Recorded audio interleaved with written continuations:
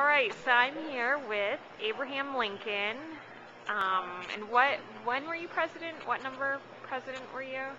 Number 16. Our 16th 16th president. president. Began my presidency in March of 1861. And you're here at the Akron-Canton Airport today. Now, why are you here?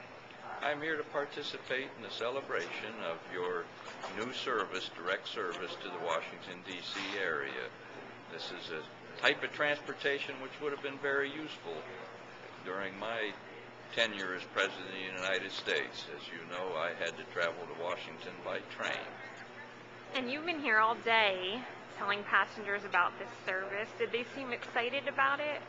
Many of them did, particularly those that are involved in business, like the idea that they can get out of here and get to Washington, D.C. quickly. And you were our special guest speaker at our event this morning when we launched the service. What did you think of that? I thought it was nice that you're able to put together a service that also included so many distinguished guests, including 3 congressmen that showed up this morning. Unfortunately, you had me wait outside so that I wasn't able to hear their remarks, but I came in at the tail end to make a few remarks. Oh, we had to hide you. You are a surprise guest today. Is there anything else you think we should know, or anything you want to say?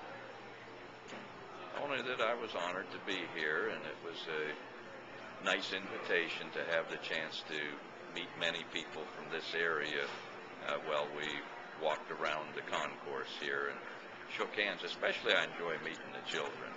It's nice to talk with children and tell them a little bit about the time period that I'm from and some of the things that were accomplished while I was President of the United States. All right. Thank you very much. You're welcome.